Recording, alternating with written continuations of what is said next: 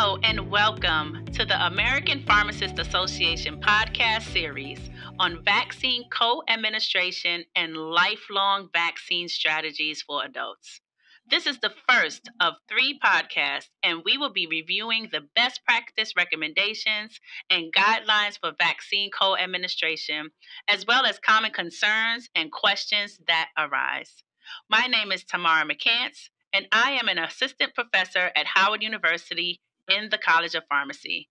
My practice site is an independent pharmacy in Washington, D.C., and I have coordinated dozens of mass immunization efforts with Capital City Medical Reserve Corps.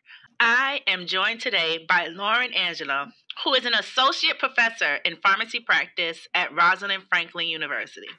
She is the author of the Immunization Handbook for Pharmacists, which is in its 5th edition. She also participates in numerous advisory boards and educational initiatives specific to immunization activities. Let's start by defining the term co-administration for our listeners. Thank you, Tamara. And that's a great place to start. I think before we dive into this topic, let's just make sure we are all on the same page. Co-administration of vaccines refers to giving more than one vaccine to a patient during the same visit. It may also be referred to as concomitant or simultaneous administration. There are actually 2 groups who commonly get multiple vaccines in one visit, and we're accustomed to doing this. These are children and international travelers. The pediatric vaccine schedule includes multiple vaccines that are indicated for certain age groups. For instance, a 4-year-old may need DTaP, polio, MMR, and varicella during one office visit. And then we tack on influenza and COVID-19, which may also be indicated depending on the time of year. Those traveling internationally often need several vaccines during a travel health visit to get adequate coverage prior to visiting high-risk areas. And now, as we're seeing more vaccines being routinely recommended for our adult patients based on age or medical conditions, we are starting to see the need for co-administration during their visits to the pharmacy. Examples include influenza, COVID-19, herpes zoster, hepatitis B, pneumococcal, and Tdap. Now we have RSV and also meningococcal B and HPV. These could also be recommended based on shared clinical decision-making for our patients. So the focus of this podcast is the co-administration of vaccines in our adult patients, keeping these examples in mind. To all of our colleagues listening, there certainly could be a variety of opportunities to administer multiple vaccines safely to an adult patient during one visit to the pharmacy. It may also be helpful for our listeners if we review the CDC's guidelines and recommendations for co-administration of vaccines. Absolutely. By administering all of the vaccines a patient needs during the same visit, it avoids delays in providing protection against the diseases for which the patient is most at risk. We also don't need to worry about the patient returning to the pharmacy for additional vaccines, especially when we are not certain the patient will return. For the majority of vaccines our adult patients need, including both live and inactivated vaccines, co-administration has been shown to have similar seroconversion rates and adverse reactions when compared to administering the vaccine separately. A common point of confusion, however, is co-administration of live vaccines. Both live and inactivated vaccines can be administered during the same visit, even multiple live vaccines. If a patient needs more than one live vaccine and they were not administered during the same visit, then the patient will need to wait at least 28 days before getting the other live vaccine. This avoids potential interference with the body's immune response to the additional live vaccine administered. The risk for this interference is not well understood and there is limited data available. What has been used to support this recommendation dates back to the 1960s. But in any case, this is the guideline we need to follow and another advantage to administering 2 or more live vaccines simultaneously at the same visit. Great information, Lauren. So just to reiterate, it is okay to administer both live and inactivated vaccines during the same visit. Now let's shift gears and talk about adjuvanted vaccines for a moment. There are quite a few vaccines on the market that contains adjuvants, How does this factor in to the co-administration of vaccine? That's a great question, Tamara. I want to talk briefly about adjuvants and explain what they are. Then we'll talk about some of the recommendations that we've been given when we had co-administered them. So adjuvants are used to help boost the body's immune response to the vaccine. Some vaccines contain aluminum salts, which have been used for decades, and our newer adjuvanted vaccines contain novel non-aluminum adjuvants. Examples of these newer vaccines with non-aluminum adjuvants include the recombinant zoster vaccine, the adjuvanted influenza vaccine, the recombinant hepatitis B surface antigen vaccine, the Novavax COVID-19 vaccine, and Arexvy, which is one of the new RSV vaccines. In theory, vaccines that contain adjuvants may be more reactogenic than vaccines without adjuvants. You mentioned the term reactogenic as you are referring to the vaccines. How would we explain this to patients? Absolutely. Good question. So reactogenicity is the body's physical inflammatory response following vaccination. These reactions may be local, such as pain, swelling, or redness at the injection site, or they might be systemic, such as fever, myalgia, and headaches. So when we're counseling patients regarding these adverse effects and what to expect, it helps to explain why they occur. Basically, it's our body's way of letting us know it is responding to the vaccine and our body is now working to build immunity. It is possible to expect slightly more local and systemic reactions when two vaccines that are known to be reactogenic are administered at the same time. So in terms of the newer non-aluminum adjuvanted vaccines, we just don't have a lot of data on co-administration in terms of immunogenicity and adverse reactions. So the CDC has advised us that when vaccines with non-aluminum adjuvants are co-administered with other vaccines, that they may be given in separate anatomic sites. But really, this is advised for all co-administered vaccines when we're able to do so. Thank you so much for that refresher, Lauren. I'm sure the listeners appreciate it just as much as I did. So when it comes to reactogenicity and adverse reactions from vaccines, co-administration may actually be advantageous. I think patients would agree that getting one or two sore arms and maybe a headache or flu-like symptoms just one time, as opposed to multiple times, would be better, especially if the vaccines are spread out. That's a good point, Tamara. And while we're on the topic of adjuvanted vaccines, there is actually one flu vaccine that I mentioned that is adjuvanted, and we do have some guidance for this in the seasonal influenza recommendations that come out in the MMWR every year. So if a patient needs both a flu shot and a non-aluminum adjuvanted vaccine, such as the recombinant zoster vaccine, for example, then it would be preferred to select one of the influenza vaccines that does not contain an adjuvant. However, if such an alternative influenza vaccine is not available, then the recommendation is to proceed with co-administration of both adjuvanted vaccines. So how about we move on to discuss two of our newer vaccines and the guidance we have for co-administration of those. The first one I want to talk about is the RSV vaccine. So we had two that came to market earlier this fall. And so with the new RSV vaccines, the current CDC guidance is that co-administration of an RSV vaccine with other vaccines is acceptable and should be based on a provider's assessment of the patient and circumstances. Considerations include other vaccines needed, whether or not the patient will return for follow-up visits, the risk for disease if they are not vaccinated, reactogenicity of the vaccines, and patient preferences. Mm-hmm. That's right. And I've had more people seeking the COVID-19 vaccine this fall. Even though we are out of the pandemic, COVID is still here. So I'd like to take a moment to address co-administration as it relates to COVID-19. So currently, the guidance for co-administration of COVID-19 vaccines with other vaccines follows the ACIP's best practice guidelines for immunizations.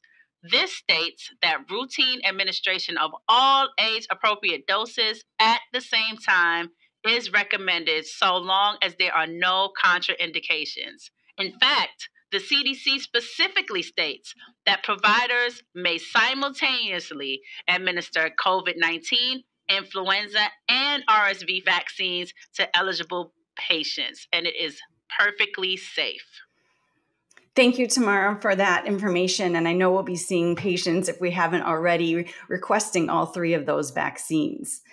As a reminder, when we're administering multiple vaccines during the same visit, separate the injection sites by at least 1 inch if they are going to be administered in the same limb.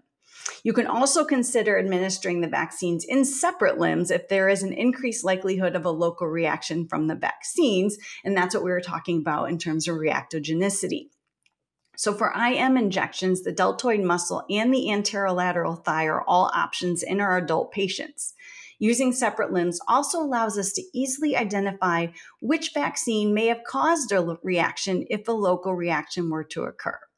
But I do want to remind everyone, as always, be sure to report any unexpected or serious vaccine reactions to the Vaccine Adverse Event Reporting System, or VAERS.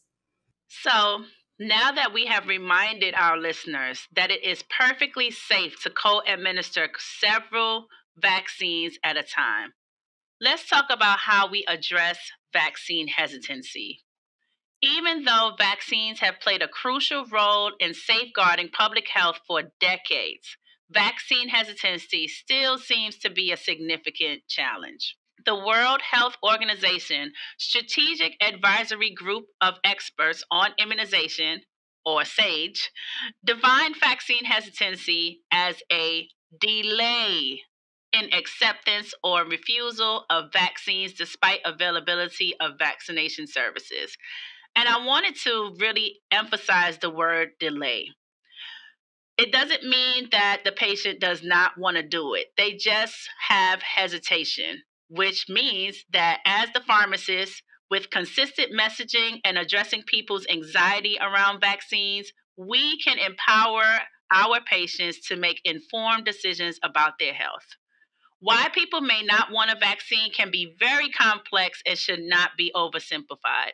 Social and political influences, cultural and religious beliefs, how people access and interpret health and scientific information, and personal and population experiences with the healthcare system can determine how many times a person has to be educated about a vaccine before they move forward with getting immunized.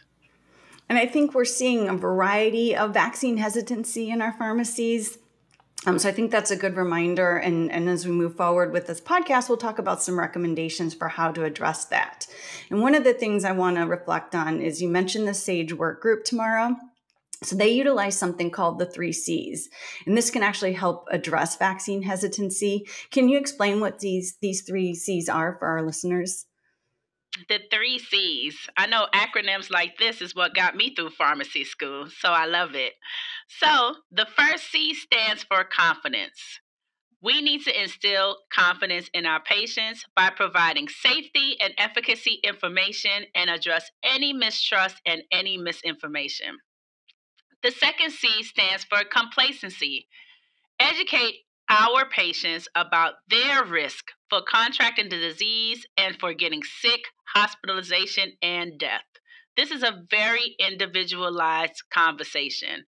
And I do want to note that the doom and gloom typically does not work. So if you're going to say something like, well, everybody's going to die or everybody's going to get sick if they don't get the vaccine, that's not going to really be as effective. But we do want individuals to know their own individual risk. And finally, the third C is for convenience. The primary reason why the local community pharmacy is a great place to offer the vaccine is because people can get there. The hours are convenient and the pharmacy has accessible information. So now this is a perfect segue to our next topic, optimizing the workflow.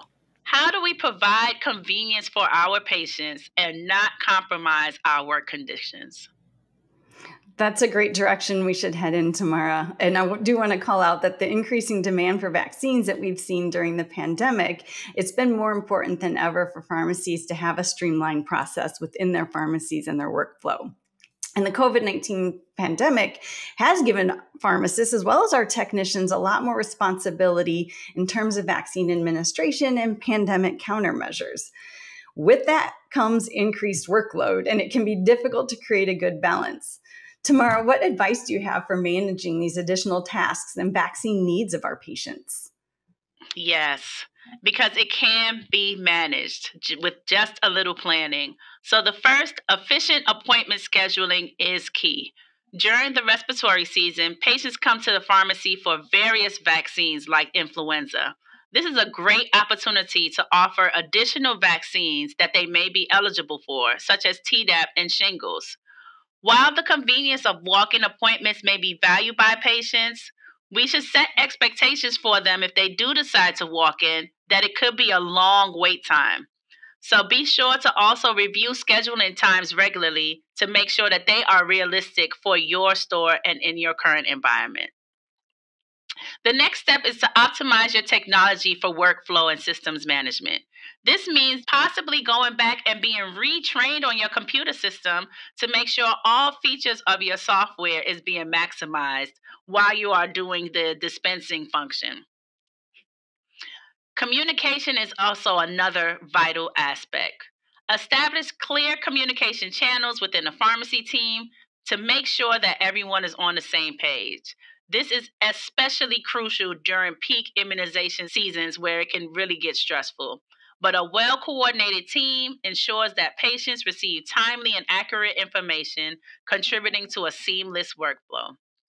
Most importantly, though, utilize pharmacy students, pharmacy technicians, and pharmacy assistants as much as possible. They can be in charge of tasks including order entry, billing, inventory management, information gathering, the consent process, post injection monitoring, reporting, and actual administration of the vaccine if they meet the requirements. When you incorporate these strategies, they can enhance your work environment, make you feel less stressed to meet the very important vaccination needs of your patients. Ensuring that patients are well informed about vaccinations is the most important piece in all of this. This involves providing clear, accessible information about the importance of vaccines, the diseases they prevent, and the potential risk and benefits. Educating patients empowers them to make informed decisions about their health. It is going to be necessary to engage in several open and respectful conversations to build trust and address misconceptions. Thank you so much, Tamara. It's been a pleasure doing this podcast with you. I think we've covered some great points regarding co-administration of vaccines. And that's really all for today's program. So thanks for joining us in this brief exploration of discussing co-administration of vaccines. Remember, pharmacists are instrumental in protecting our community against vaccine-preventable disease. We hope that we gave you some tools today to make it easier for you and your staff. Be sure to tune in for our next 2 podcasts. The next one will cover vaccines across the lifespan. Until next time.